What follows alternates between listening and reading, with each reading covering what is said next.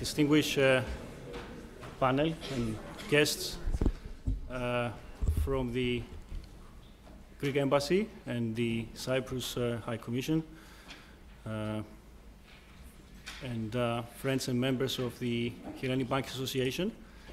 It is our pleasure to welcome you to our panel event that we're organizing together with the Hellenic Observatory of the London School of Economics, part of the European Institute. I wanted to start this welcome address by just sharing with you some data that perhaps will give rise to a few questions for our panelists. This is like a survey that is being conducted by a London Business School think tank called the Global Entrepreneurship Monitor. And I have put on slide two questions, the answers to two questions. As you can see, the first one shows the percentage of population between 18 and 64 years of age who they see good opportunities to start a firm in the area where they live. And as you can see, when they asked this question, Swedish people came up to 80% and Greece came up to 13.7%. So is the last two positions, 13% of respondents show that they have or they see good opportunities. The graph next to it shows the percentage of the same respondents who actually say the fear of failure will prevent them from setting up a business. And again, Greece has the bottom two position with 56% of respondents saying that they fear to start a business because they fear of failure. Is that something cultural? Is it because of the economy? These are questions that we all like to know and address, and it's very important for rebooting the economy to look into the three pillars of entrepreneurship, innovation, as well as competitiveness. So we welcome our panel and Professor Kevin Featherstone, the chair of this event. Thank you.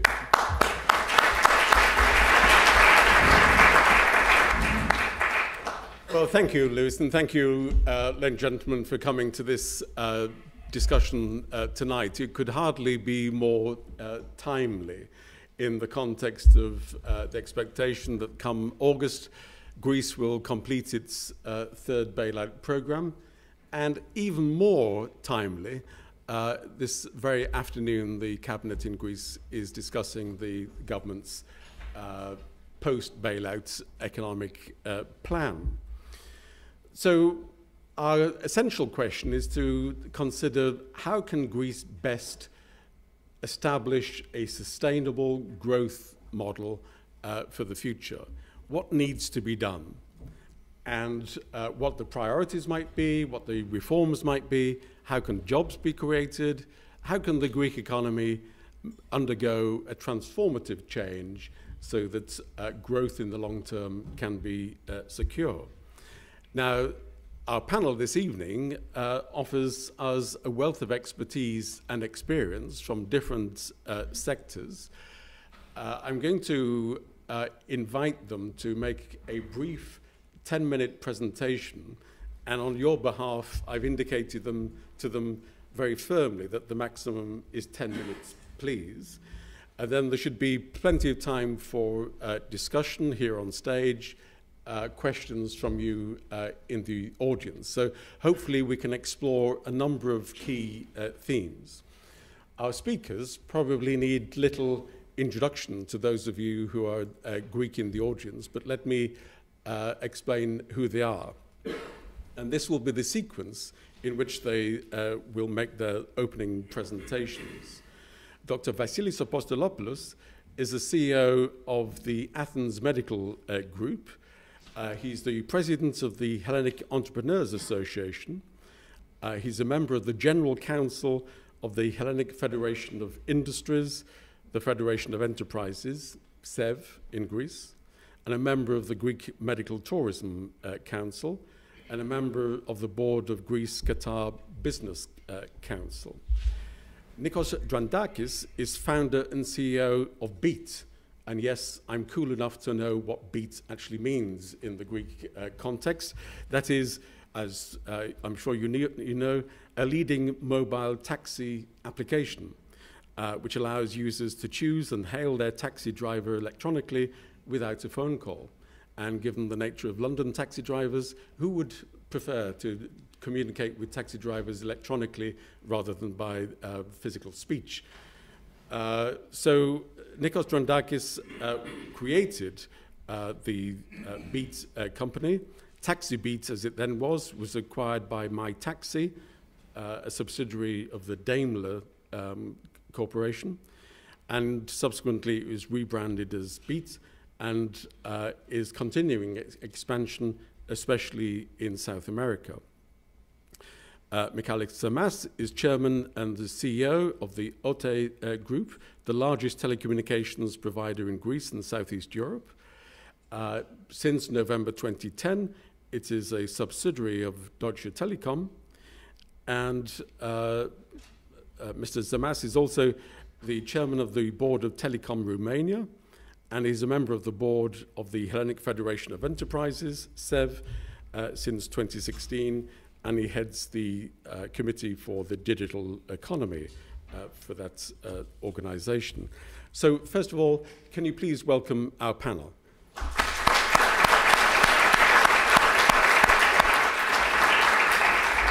And can I now ask Dr. Vassili Apostolopoulos to make the opening presentation? Okay. Shall I stand up or? Your choice. Okay, I will remain okay. with you. Okay.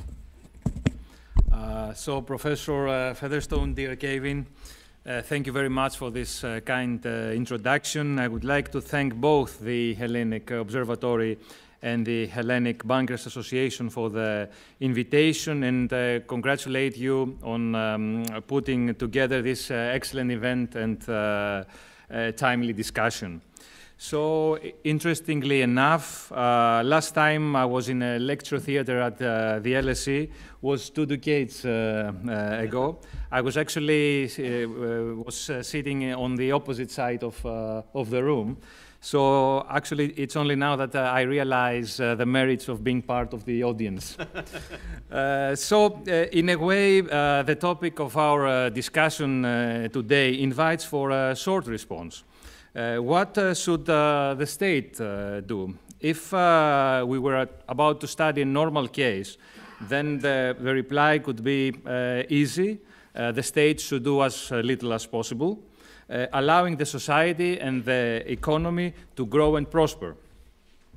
However, unfortunately, this is not the case with Greece. As we all know, the Greek case, it was neither the banks nor the private sector debt that brought the country in the brink of total catastrophe.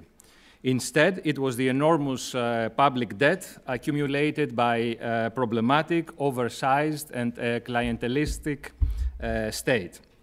Therefore, exceptionally in the Greek case, the cure of the economic illness rests mostly with the government and the behavior of the political parties and the entire political system. There is no path to growth that does not require decisive measures by the state, not only in terms of legislation, but also in terms of proper and full implementation. Above all, one thing is and needs to be crystal clear. Irrespective of how the exit of the program will be framed, whether it's a clean exit or tight supervision or enhanced surveillance type, there are some unavoidable preconditions that will have to be met. In some, the priority is to avoid, at any cost, a return to the past. The end of the adjustment programs does not mean that we can relax. In fact, we need to uphold our fiscal prudence and discipline.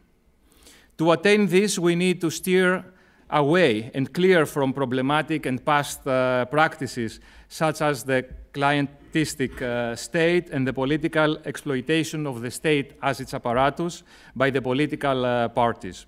Additionally, we need to avoid any allocation of benefits and special provisions. Instead, we should be working on fine-tuning the best possible incentives for business so that they can develop, create jobs, and invest. Furthermore, we need a political consensus on the very basic prerequisites needed for a sustainable and dynamic recovery, namely the lightening of the bureaucratic burden, the fueling of entrepreneurship, a simplification and streamlining of the legal framework, a smart tax reform with incentives for new investment and the expansion of business, as well as clear and stable rules of the game that are applied universally. In my short intervention, I will look at what the state and the Greek private sector can do to help accelerate growth and ensure a smooth, inclusive, and sustainable recovery. The first step is around the corner, the exit from the memoranda. On the one hand, it is clear that the end of the adjustment program is welcome. It is also clear, however, that we are quite far from the end of the reform and adjustment effort.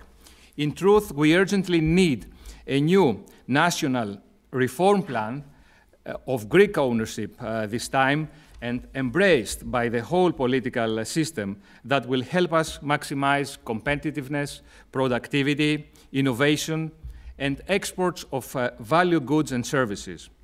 All new reforms must be highly targeted, aiming to unlock trapped potential, encourage investments, facilitate the opening of new business, reducing the risk, pave the way for new jobs by reducing the social security and tax burden of firms, provide the space for a bottom-up restructuring of the Greek business map.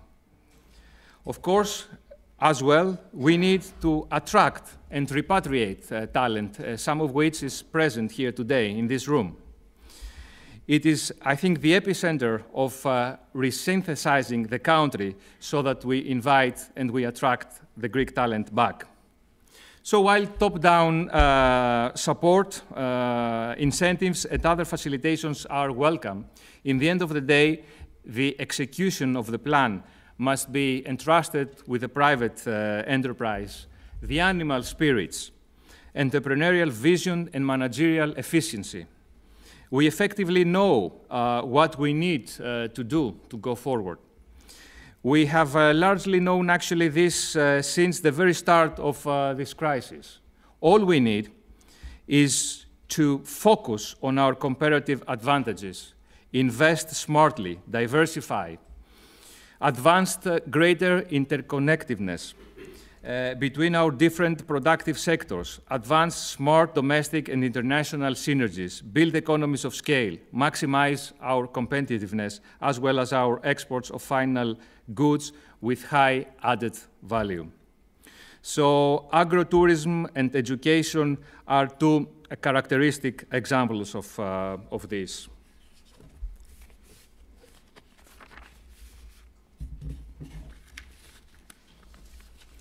Having said all that, it may shock some of you that in spite the numerous challenges, contradictions, and irregularities that the Greek case continues to present, I am fairly optimistic regarding the outlook of the Greek economy and the prospects of our country.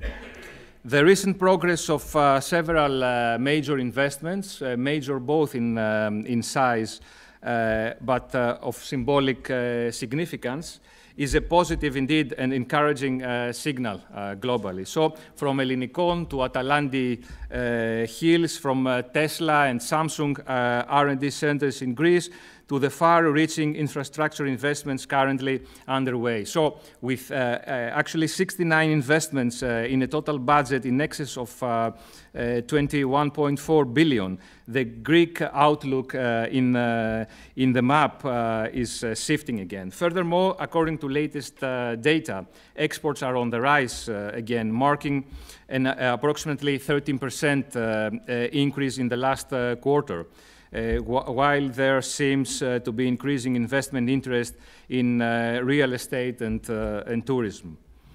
So our economy is continues to be in dire need of new dynamic entrepreneurial activity, new ideas, new firms, new synergies, new investment, new global partnerships. And of course, we need, in many ways, to have a holistic approach, rebranding the country and smart repositioning of it in the global chessboard. So, in fact, how we are perceived politically, economically, socially, it's very important and very crucial for foreign investment, market confidence, tourism, negotiating power, as well as, crucially, our national security, if one looks also at the geopolitical side. So, dear friends, I think that there is clearly a way, and we clearly have the means.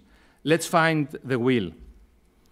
So, Greece today seems to be trapped in a rhetoric reform continuum, whereby we keep promising reforms, we announce them, and we even legislate them with some pressure, and then the long, uncertain wait begins.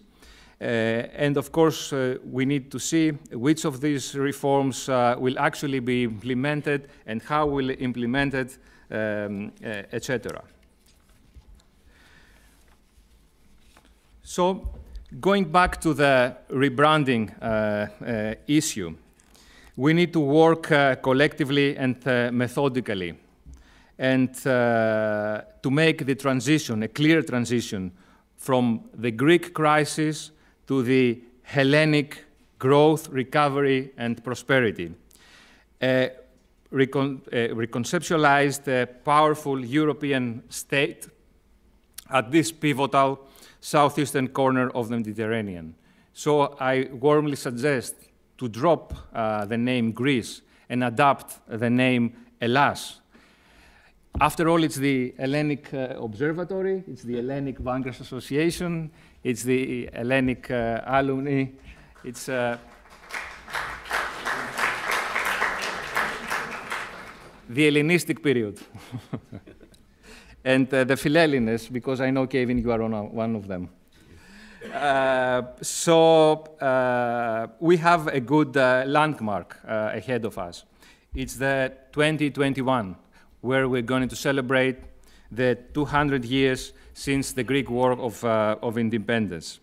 So we need to work hard by then, with rapid growth, a degree, of course, of political consensus, and a sense of common purpose among the people, among us. So a lot of work is needed, but the challenge for a rapid, sustainable, and inclusive growth is only just beginning. And if we work together, we can make it happen. Thank you.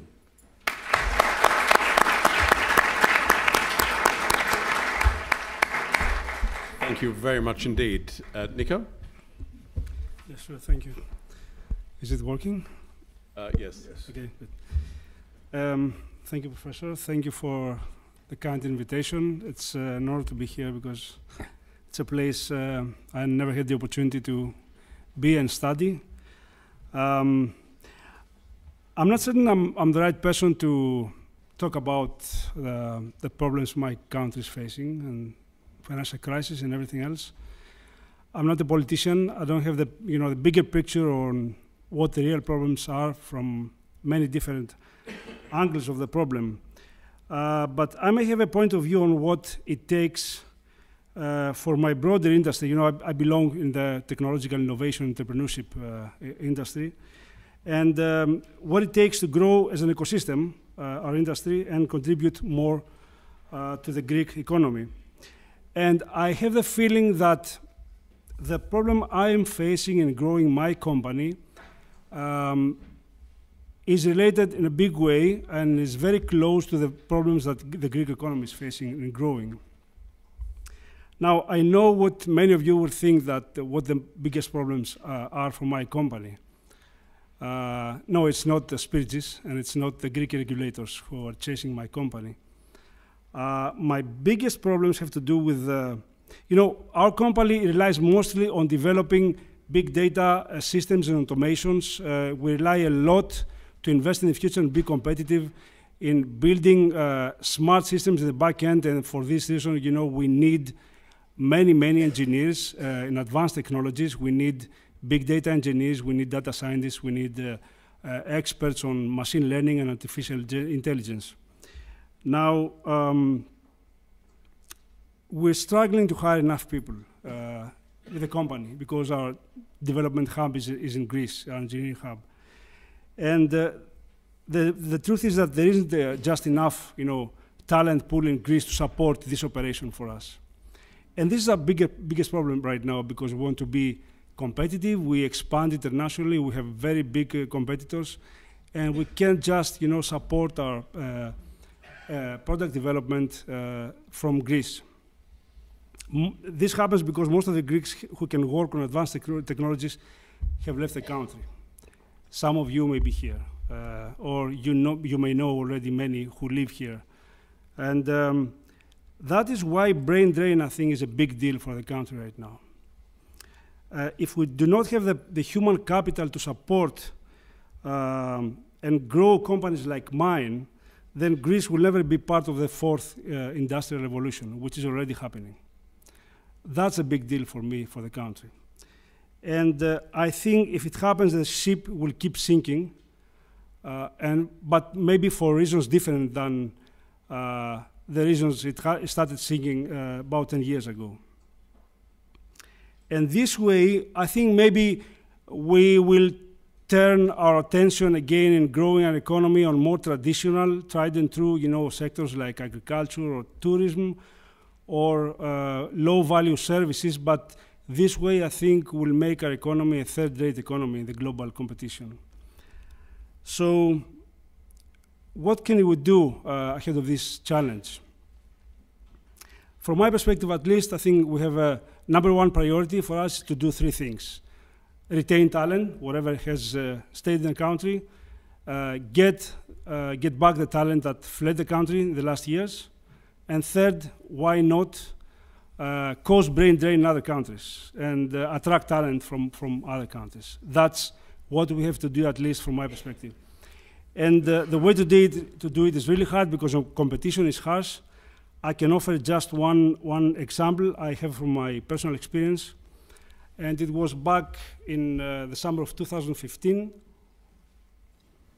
One of these evenings when Yannis Varoufakis stormed his apartment saying to his wife, "Honey, I shut the banks." And whatever came after that. A few weeks later, the municipality of Amsterdam approached me, trying to convince me to get my company to Amsterdam, to relocate there. And they made my tickets to fly to Amsterdam for one day, and there was one person dedicated for me from early morning to pick me from the airport until late at night. Now, we're not a very special company for them. We are among hundreds of thousands of companies that have a certain amount of talent interesting for these people. But it shows the amount of dedication and importance they give to attract this talent. So this guy took me, to lawyers, to accountants, to headhunters, to see what it means for us to operate out of Amsterdam. And he presented me many incentives and tax incentives to bring the company, and these incentives also were based on how many people I'll bring to Amsterdam, how many people from my engineering team. Now, notice that these guys are not asking for capital investment. They never asked me how much money I will bring to this country, to Amsterdam, to invest. All they asked for me was bring our people. And he actually told me that Amsterdam right now is in fierce competition with 4 cities across the world to attract top talent, which is New York, San Francisco, London, and Stockholm. And this shows that they put the right emphasis, the right focus on the real challenges and problems that the global economy is facing right now. It's all about attracting talent, and then I think, based on my personal view, I think probably that capital will follow talent. Capital is following talent right now. It's not following maybe tax incentives or financial incentives, mostly where the talent lives and where the talent can develop the technologies and the products of the future. So I think that most of us, all of us, even our leaders in the country, everyone knows what's the right thing to do.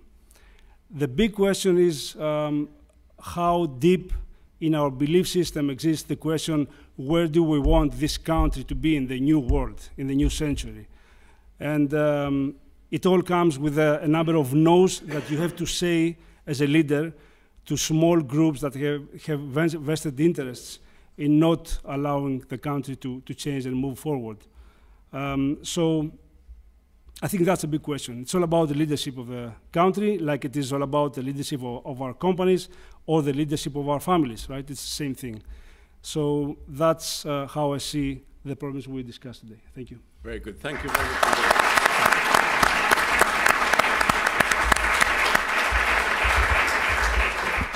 That's a great example. Thank you. So now to Vassili. I need to use the control for the slides. Okay, thank you.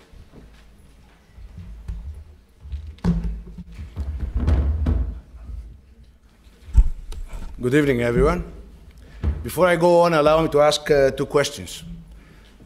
The answers will help me to see how much I should elaborate or not on what I will present to you. How many of you are non-Greeks? If you could raise your hand. Okay. And how many of you are students? Thank you. So, good evening again. And I will start by expressing to you, by sharing with you my belief regarding crisis. There are 2 ways to face crisis. Lose heart, panic, become introverted, and hope for the best. Or keep calm, treat crisis as an opportunity, come up with a comprehensive and decisive strategic plan, and get to business. I would like to contribute to today's discussion by presenting to you the OTE Group's example and how we dealt with crisis, how we transformed during the Greek financial crisis our company to a modern technology powerhouse.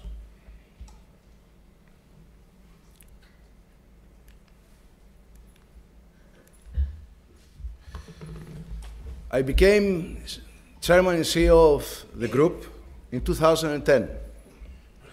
It was the year that the first MOU between the Greek government and its creditors was signed. At that time, OTE was trapped into a vicious cycle. Low competitiveness, eroding financial results, poor customer experience, fierce competition, and an inherited debt which, due to the Greek crisis, was at high risk. Indicatively, I can give you some numbers. The debt was at 4.3 billion euros, which was approximately 2.4 times the EBITDA, which for normal financial periods, this is an average and an efficient structure. However, for the crisis and when the banks have closed the refinancing, this is an issue. Our personnel costs were over 1 billion, twice as much the efficient European average of an incumbent. Our service revenues were decreasing with a rate of minus 10% on an annual basis, and we're losing customers at a rate of 10% of our total customer base. Above all, we had also a hostile regulation, which very wrongly, instead of promoting investments into the country, it was stopping hotel group from investing in order to protect the competitors who were not willing or were not capable to invest.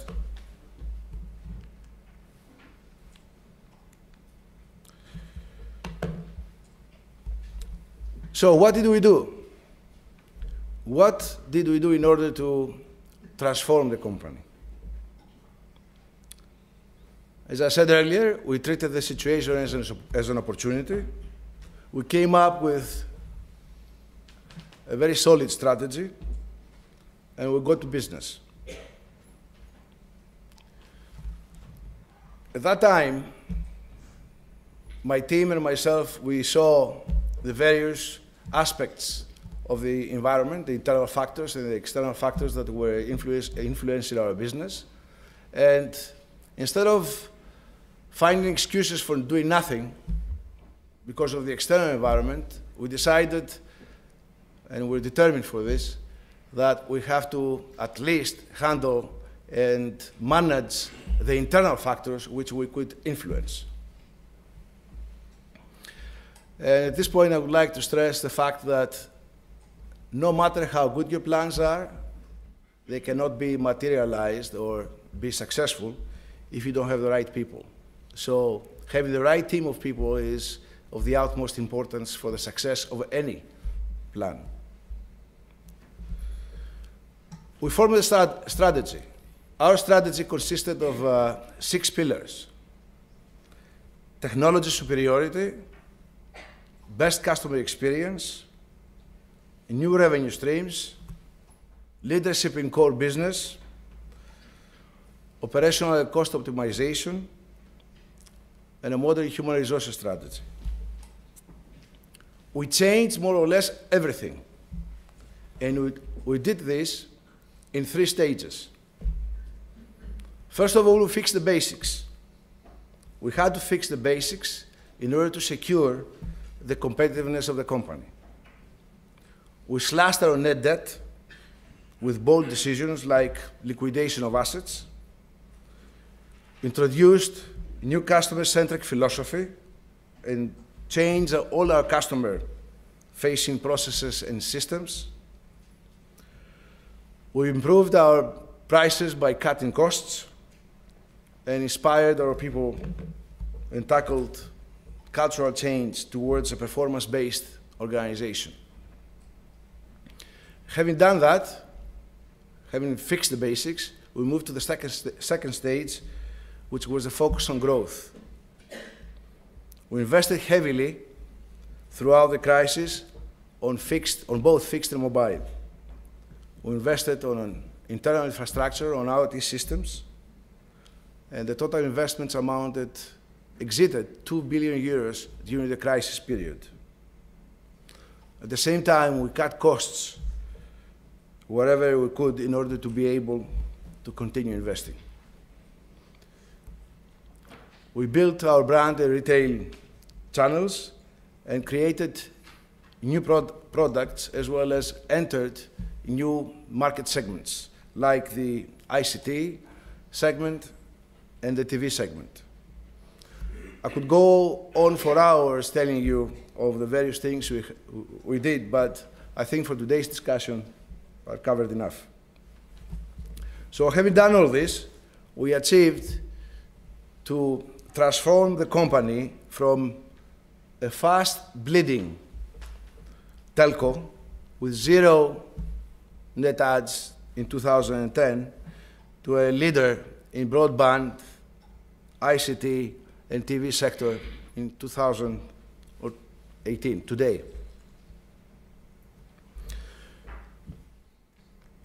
So what has all this, what have we achieved with all this? Today, OTE has secured its sustainability.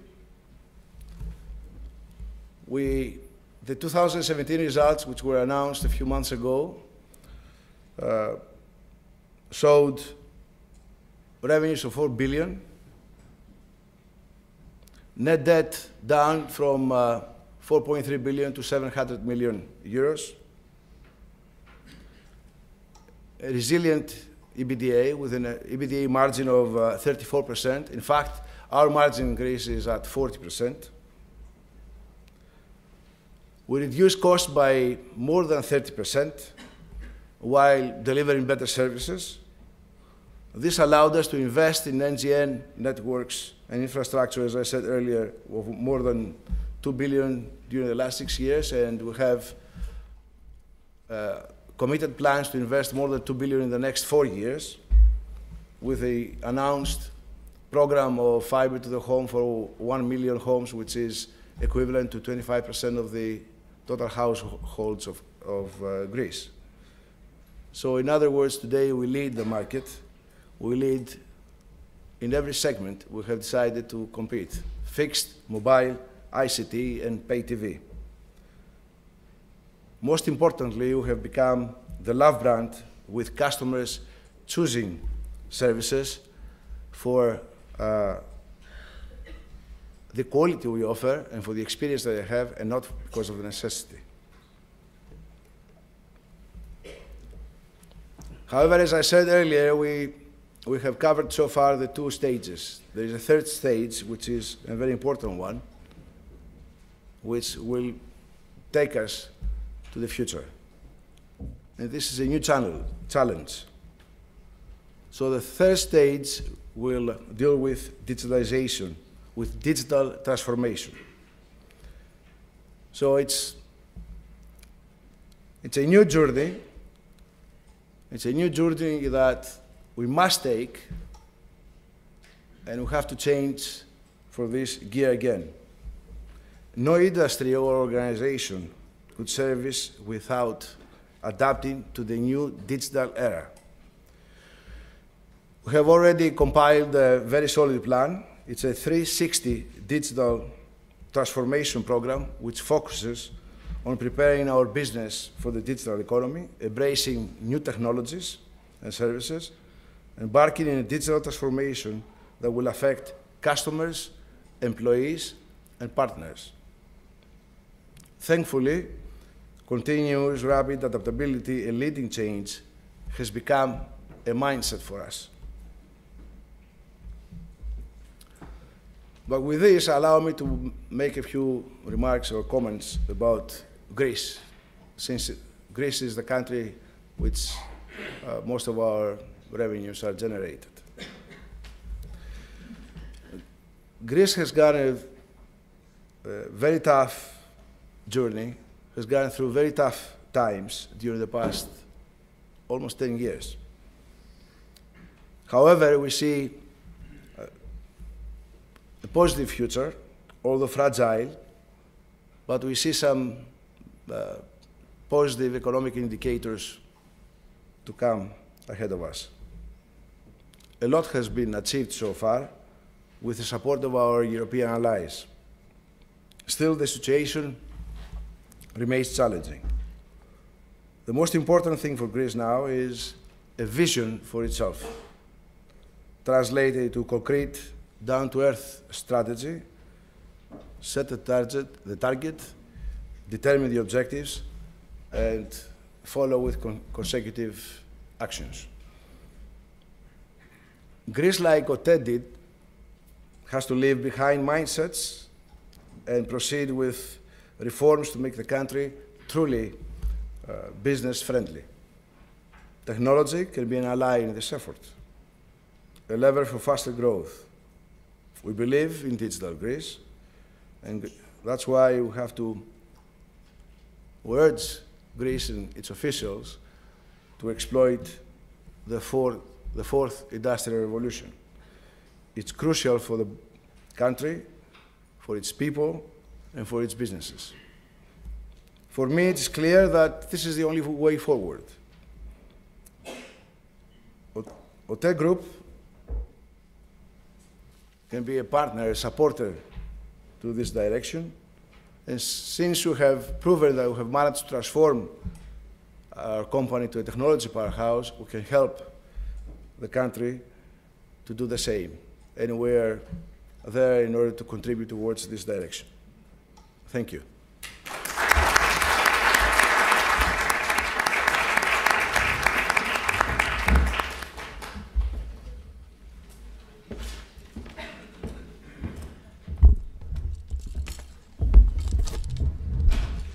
Well, let me thank each of our panelists for those opening contributions. I'd like to start by asking some questions to each of you collectively, and then I'm going to invite you to ask follow-up questions of your own. Perhaps I could start with a cultural question. When Mr. Loizou gave the data at the very beginning of our session about attitudes towards entrepreneurship, clearly in Greece the survey was showing alarmingly low scores. But if you were to look at the comparator countries, Portugal, for example, then attitudes towards entrepreneurship during the crisis years, as a colleague of mine has recently been reporting, attitudes towards entrepreneurship in Portugal during the bailout years went significantly up. In Greece, they went significantly down. This seems to be perverse. It's a crisis, good to take opportunities from a crisis, as was mentioned before. But it's also perverse in the sense that the Troika, the EU institutions, have precisely been trying to encourage entrepreneurship, competitiveness, and all of those things. So when we look at Mr. Loizou's survey data, we see something of a strange contrast between Greece and Portugal. Now, I don't want us to become so focused on the comparison between Greece and other countries. But I noticed that, Mikhaili, in your presentation, one of the things you said about the transformation of OTE was that you brought about culture change within the organization. And Nikos and Vassilis also mentioned about the importance of changing attitudes. Indeed, each of you, in various degrees, mentioned it's a question of will, a question of will. So I wonder how you would suggest to a Prime Minister in Greece, how on a medium term, perhaps a long-term basis, governments could change attitudes towards entrepreneurship to make young people, to make the most talented young people in Greece view entrepreneurship more positively. Mikhaili, do you want to begin with that? First of all, I would like to say the following. You know, governments, especially European governments, are very pro-social. They are very much pro-social, and that's why they impose taxation in order to redistribute the income of the rich to the poorest or to the ones who cannot, don't have enough anyway, in order to make sure that the social care systems are there in order to support the weakest. And likewise, we have similar programs in our companies. We have the social responsibility programs. In order for a company, in other words, to be able to have large budgets on social responsibility programs, the company, there is one rule, one prerequisite. The company has to be healthy.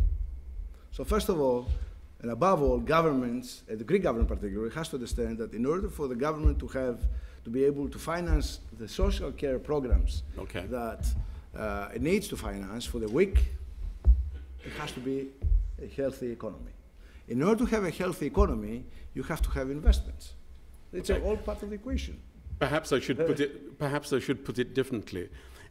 The kind of survey that Mr. Louisou was pointing to in terms of attitudes towards entrepreneurship show on a long-term basis, pre-crisis and during the crisis, attitudes towards entrepreneurship in Greece being substantially lower than the European average in good times and in bad times.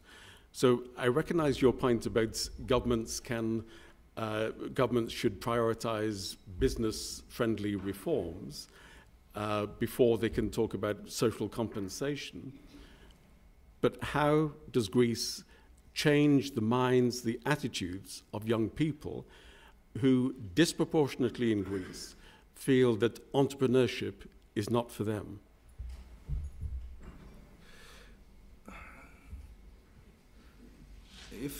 Okay, I will, this is a personal estimate now. Please. I will try to, we Greeks have a problem. A problem, or in some cases positive, in some cases is negative.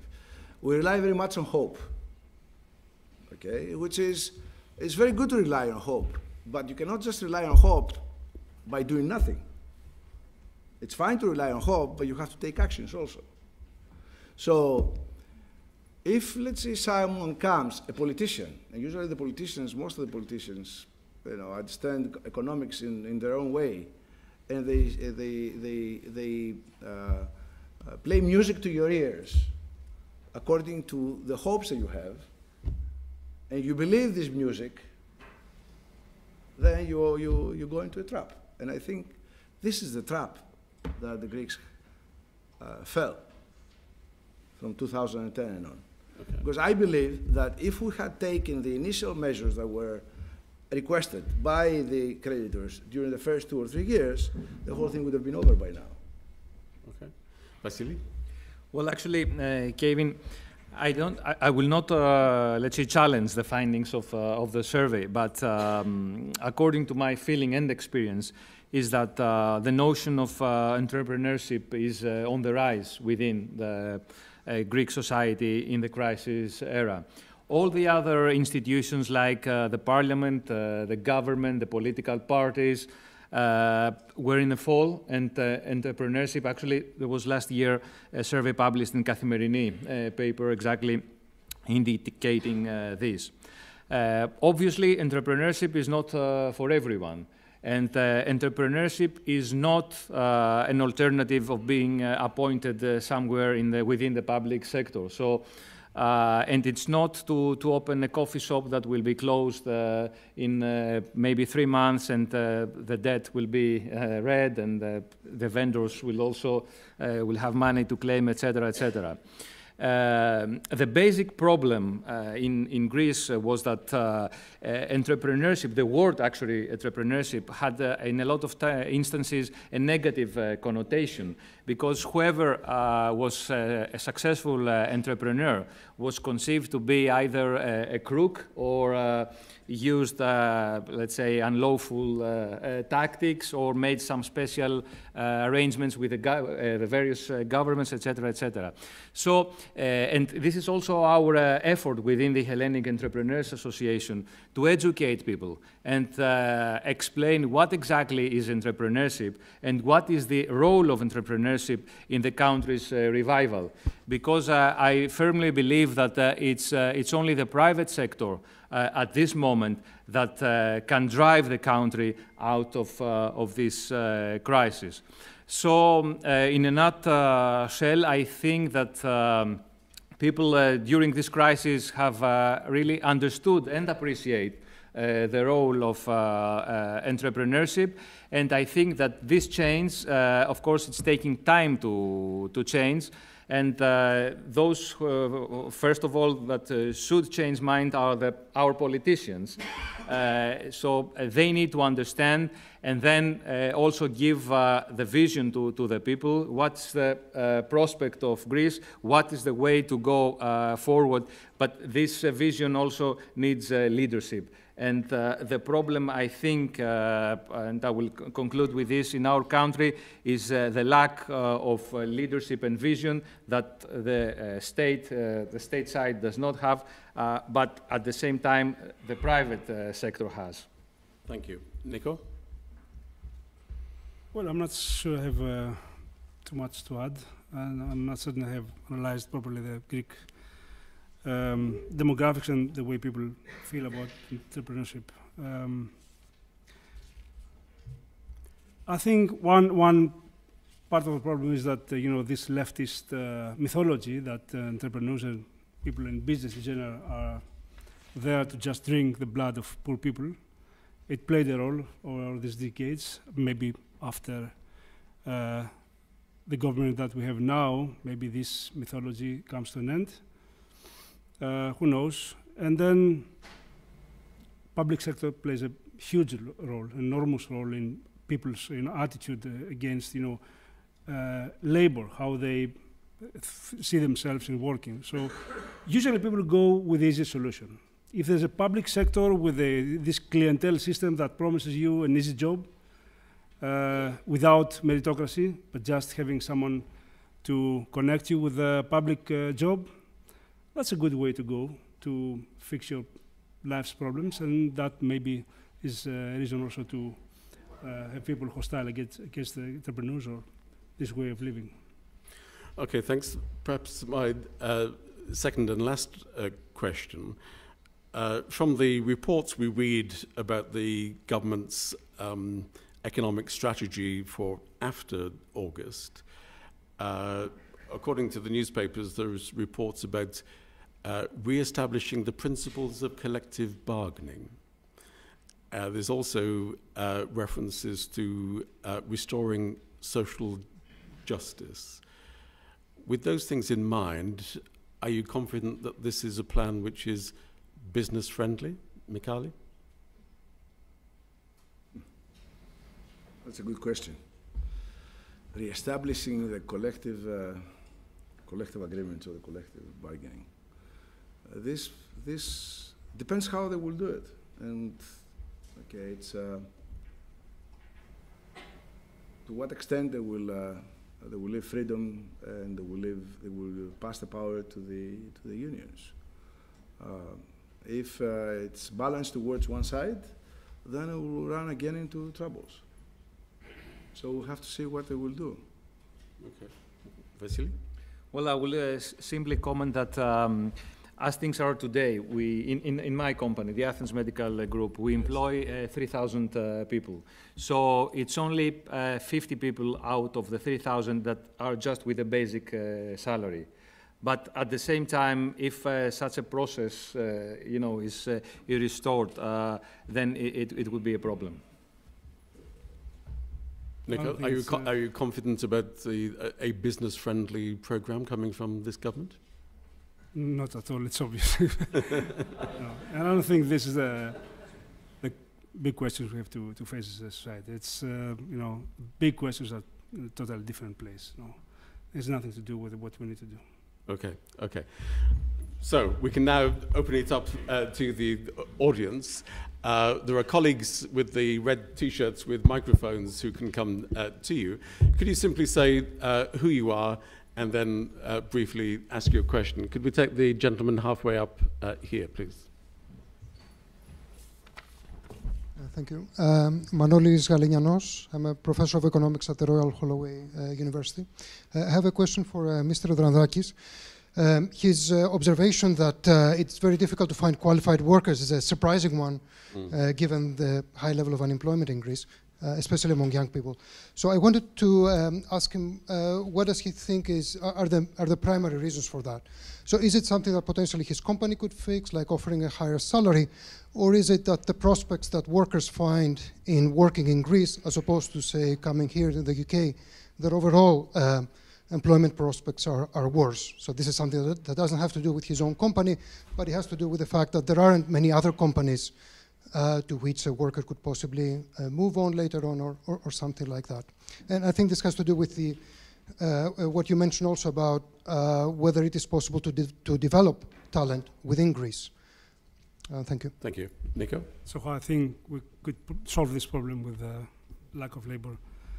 Well, obviously we can offer higher salaries, and we do already, although it's hard to compete with companies like Facebook London or Google Geneva, or because these are the companies that are competing for our talent.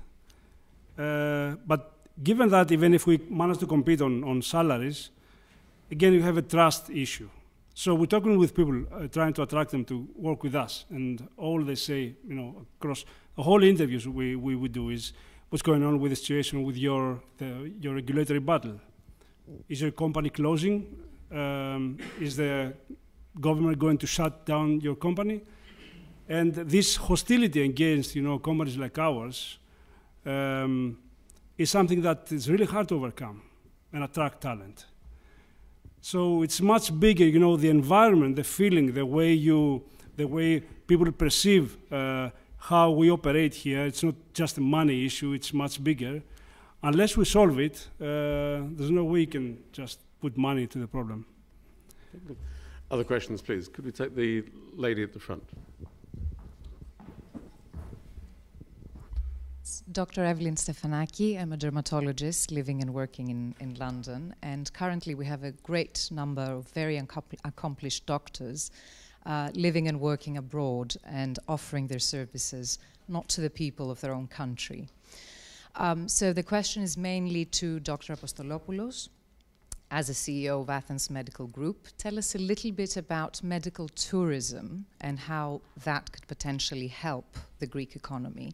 The second question has to do with a very recent legalization of the use of cannabis for medical use in Greece, and how could that affect the pharmaceutical industry and, as an extension, the Greek economy? Okay, thank you for your question. I couldn't comment on cannabis. I'm a doctor, not a medical doctor. So, now coming back to your first question. Well, yes, but it has to be scientifically proven, and then there is a big debate that I cannot follow. So indeed, medical tourism, and that was identified early enough back in 2012. There was a survey by McKinsey ordered by the Greek government, and it presented medical tourism as one of the key pillars that could potentially give growth to the Greek economy. Unfortunately, not much has been done at the legislative level since then. And we try, but we do it mostly on our own efforts and devices to promote our country, develop the brand name, because Greece, yes, is very well known for its touristic product, but it's not known as a medical tourism destination. So it's a tough exercise. As a group, I believe we are quite successful, and we hope that the proportion of our turnover coming from foreign patients will grow year on year. But I will give you just an example, a handicap that we are facing. We have a VAT rate of 24%, where our competitive markets is single digit or even zero. So you understand that we have a lot of obstacles to get over, but in the end of the day, I think that we have a very competitive price-to-quality ratio that we can use and become in a few years' time, because this is it takes a lot to build. It will eventually become an important part, and of course, it is to our interest through this effort in medical tourism also to attract back talent like yourself. So we hope in the future to be able to give you the grounds. And this is what we have been doing all these years, not only to stop the brain drain, but reverse it and make it a brain gain. Thank you. Other questions, please? Could we take the lady almost at the back?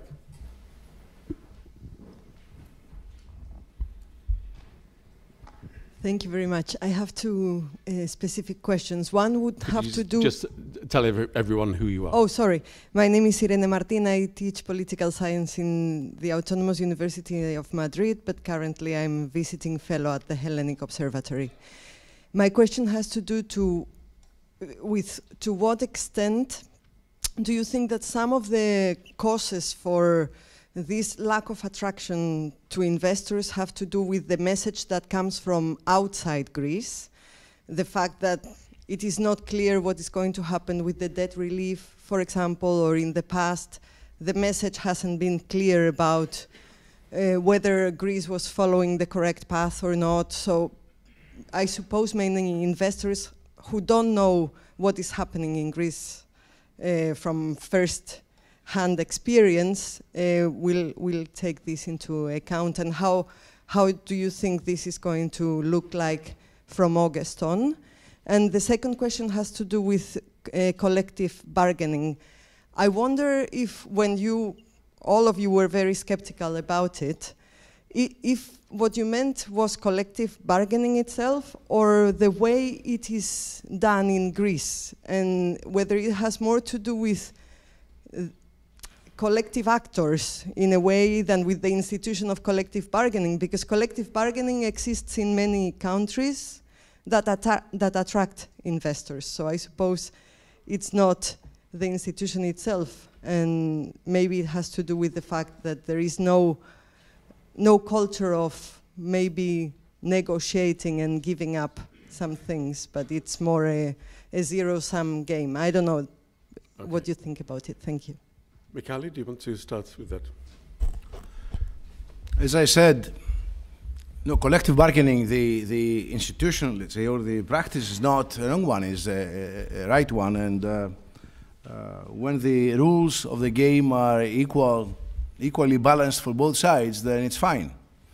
The problem we had in Greece with the unions in the past was that the unions were not mature enough to accept that they had to compromise. So they were trying to maximize the benefits they had. Part of the problems that we faced in the last 10 years are problems that had been created in the 30 previous years because of the collective bargaining, extortion or blackmailing that was taking place over the years. So, yes, I'm in favor of having a collective bargaining, let's say, institution in Greece, but at the same time we have to make sure that the officials have to make sure, the government has to make sure that this is equally balanced and it gives power, the power is equally balanced. You cannot have the power shifted on one side, because then we'll run into problems. Thanks. What about the other part of the question, that FDI in Greece may be lower because Europe is giving a very negative image about or negative message about the future debt relief, etc. Allow me to share to you my experience that I have, running a company which is also part of an international organization, but also by talking to foreign investors. There are a few factors which are very important for foreign investment or foreign investors, and these are mostly the taxation, the regulatory and the legal environment. If you know that you have stability in this environment, so you don't have any surprises from year to year or for every 6 months, then you're prone to invest, or you consider investing in our country. If you're not sure what comes in terms of regulation or laws or taxation, then you just you make your decision, or you decide to go to invest in another country where the things are more much easier to forecast or to predict. So predictability or stabilization of the environment is a very important factor for investments. Other questions? Suddenly, as we come towards the end, there's a crescendo of arms going up. Okay, could you show your arms again? Put up your hands again. Okay, could we take the gentleman right at the very back in the red shirt? Here. Oh, I'm sorry. You will come back to you. Perhaps we can take a group of questions now. Hi, my name is Mike. I work in the tech industry, and I would like to ask Mr. Drandakis, what I find really remarkable for your company is how competitive you stay in a global market, how you found the markets, you focus and you stay fairly competitive in those markets. So I'm wondering if that's something down to the individual entrepreneur, or if it's something that policy can influence, so more companies find their markets internationally and stay competitive there, because that feels a big theme behind making competitive companies abroad. Is that something down to a personal entrepreneur level, or is that something that policy can influence according to you? Okay, good. We'll take the gentleman now at the front, please. Thank you. Dimitri Mounioudis from another organization with the Hellenic in front of it, Hellenic Engineers Society of Great Britain. Excellent panel tonight. Two questions. The first one is on education. We keep talking about the lack of entrepreneurship and the statistics that Mr. Loizos put forward, that the young Greeks are scared of starting up a business. Don't you think it has to do a lot with the, education, starting from primary school? Only specialist students will do economics. There's no discussion about personal finance. That's why we're hearing a lot in the news about people not understanding what they're signing up to as far as loans, personal loans, etc. And the second question is, Greece is fantastic at talking about the past, be it 25 centuries ago or 200 years ago. At the moment, there's no discussion about where Greece is going to end up in the next 15 to 20 years. Taking into account that new technology is going to make many jobs obsolete, presumably even taxi drivers, in the next 15, 20 years. Where do you think specifically are the topics, the industries that Greece should be focusing on, which will produce high-paid jobs? Because tourism in general will not, and agriculture definitely not. Okay, good, Thank thanks. you. We had some people in the middle. Could we take the gentleman in the white T-shirt, please? Henry Chamberlain, a student from Eltham College. You're talking about like the loss of talent in Greece, and then there's also the issues of corruption and poor regulation. So what is it specifically that the Greek economy can offer, like foreign investment, to make sure it gets this growth, and what like areas can Greece really specialise in to ensure that they get this economic growth that they need? Okay, and perhaps just one last question. The gentleman in the dark T-shirt. Thank you. Oh, sorry, made a note. So essentially, I'm first of all Vassilis Lambridis, one of the data engineers Nick was talking about. But my question is probably more directed to Dr. Vassilis. And if I remember correctly, you're a member of SEV? Yes. Yeah. So essentially here, a possible situation where the public sector needs, which is the most dysfunctional part of a system, needs to lead the change. And my question would be, what are the initiatives of the private sector, and especially institutions like SEV or EDE and similar structures, to essentially restructure themselves and rebrand towards the public and reach out and strengthen the voice directed from the private sector in order to leverage positive change towards the public sector and lead a more positive interaction between the private and the public. And I guess it's worth mentioning the precedents of like benefactors. There is a strong culture of big families benefactoring in Greece. And okay, how can we make that? I couldn't hear all of that, but essentially the question is, what can the private sector do to leverage reform of the public sector and the institutions? Thought leaders in the private sector lead change? Okay, okay.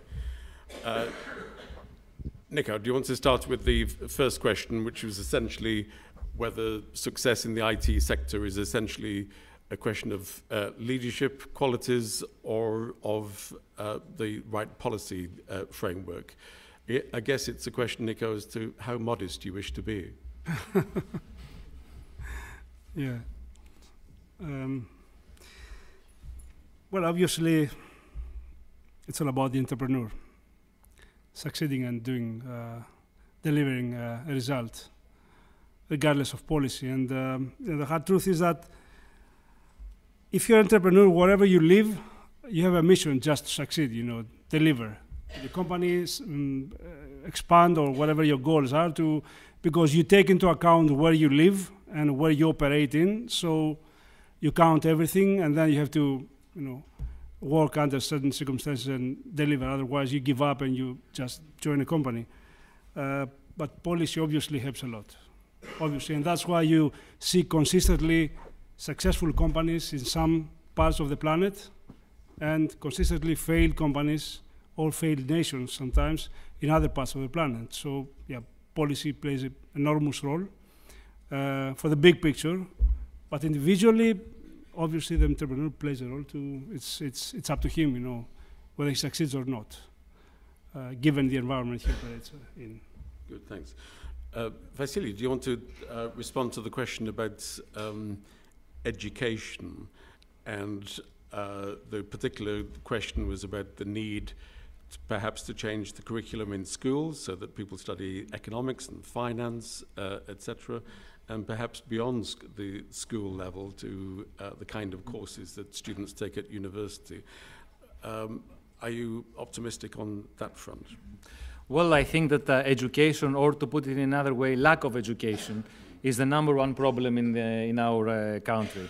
And I'm not talking strictly about the curriculum and the syllabus, but I'm talking on the mentality. Even the obvious, let's say, link between the Greek universities and Greek corporates that it should be there. There are political parties who which still challenge this. Education, I think, it's in the epicenter of the change that we want to see in our country. And actually, a big obstacle today is the Greek constitution. It's the so-called Article 16 that forbids the creation of private universities. So I believe that once this is removed and competition is entered into the market, this will be beneficial for the Greek education as a whole. The new competition will also attract Greek brains, professors from foreign universities that will come to the country and will change the mentality. Of course, I just replied on the university level. The same applies to lower education, even from the kindergarten that my son attends. Children need to know that they should have an ambition, they should have a vision, and to explore their talents in the best way and not in the easy way. Thank you. I can't miss the opportunity to mention that I recall when Anna Diamantopoulou was Minister of Education and talking about university reform, she went around Greece and she reported back that outside some of the universities, the protesters were holding signs, no to aristia, no to excellence. Yeah. Perhaps it's say something about the attitudes. Mikhaili, do you want to pick up on any of those questions? There's a question. I'd like to add some positive remarks. Let's not be. Excellent. Yeah. I think we owe it to the Greek people and to what they have gone through up to now in the last 8 years of the crisis. We're discussing here what should be done in order to attract more foreign investment. At the same time, we have to admit that a lot has been done, and a lot of sacrifices have been taken, let's say, by the Greek people. In fact, I would say that the crisis we have had to go through Greece was worse than even the crisis in 1929. And I would say that the reforms that have taken place in the last 8 years in Greece have been very harsh for the Greek citizens, and definitely it was not their fault that the country has come to this level. So I would say that these reforms that have been taken, have been in place, are at the right direction. They have helped a lot to start gradually coming out of the crisis. We have to make sure, and the government has to make sure that these reforms are not reversed, okay, like the collective agreement we're discussing for next year. But I would like to say that it's because of these reforms that we have managed in our company to transform a previous state-owned company with all the diseases that the state-owned companies had into a very resilient and efficient company, which is supposed to be. It's not something I say that this is accepted by the international financial community. It's one of the most, or the healthiest, and the most solid telecom companies in Europe. So it's, and to answer to the question of the young person over there regarding, where someone can invest in Greece, where is the foreign investment could go to, there are many areas in Greece that are still, offer opportunities. Like the marinas area, the medical tourism area, the agricultural area. For me, Greece could become an organic agricultural country, in its totality, because we have the weather and we have also it's a matter of having a vision and then, translating this vision into a mission and objectives and goals and whatever. So it's there are many things that have been done. Even corruption, that someone mentioned, has been tackled in many aspects. But one thing we have to all make sure is that we don't become complacent. Thanks. If I may, Mikhail, you mentioned there that the transformation of Orte had been helped by the kind of policies which have been undertaken during the crisis. And I guess there's reference there to the kind of policies that Europe, the Troika, insisted upon. So logically, do we understand you to say that after August, after the end of the third bailout, you would be more confident of a program which was business friendly if Europe did indeed have, whatever the phrase is, enhanced surveillance of the Greek case? That would reassure you, rather than leaving matters to the political choice of governments?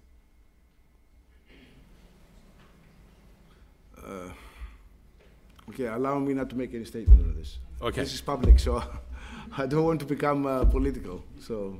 Okay, we can interpret the silence however you wish. We are now out of time. Can I, first of all, thank our colleagues in the Hellenic Bankers Association for their continued support.